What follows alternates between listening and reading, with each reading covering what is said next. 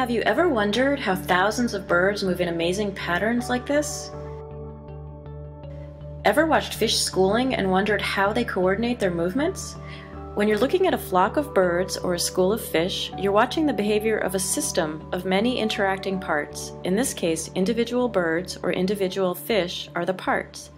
Systems where unexpected patterns emerge as a result of many individual parts interacting are called complex systems. The study of complex systems has recently been recognized as a new type of science.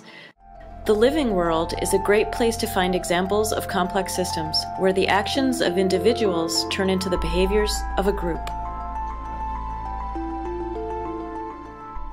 This bird flock is an example of a complex system in action.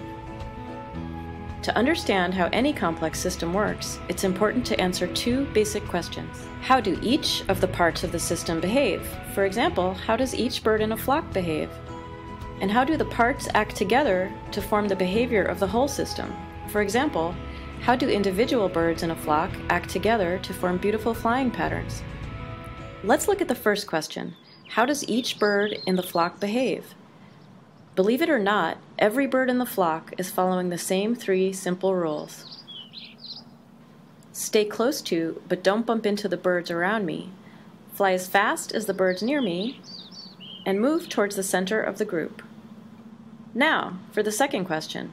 How do the individual birds in a flock act together to form these beautiful flying patterns? You might think there is one leader bird who is somehow sending messages to tell other birds in the flock where to fly, but really it's much less complicated than that. When hundreds or thousands of birds each follow the same three rules, amazing flocking patterns emerge. Sometimes, even if you can figure out how each individual in a complex system behaves, it's really hard to predict how a system as a whole will behave, or what types of patterns will emerge when many individuals are all acting at the same time. This is where the power of computer simulations comes in. Agent-based computer models and simulations are great tools to visualize and explore group behaviors. For example, in this simulation of fish interacting with algae in a pond, every yellow fish you see is programmed to follow the same simple rules for movement, getting energy by eating algae, reproduction, and death.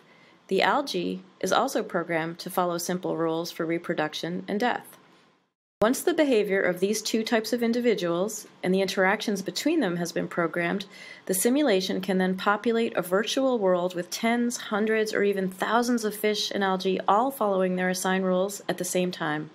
Using computer models like this helps people observe what happens at the level of the system, or in this case, the simulated ecosystem.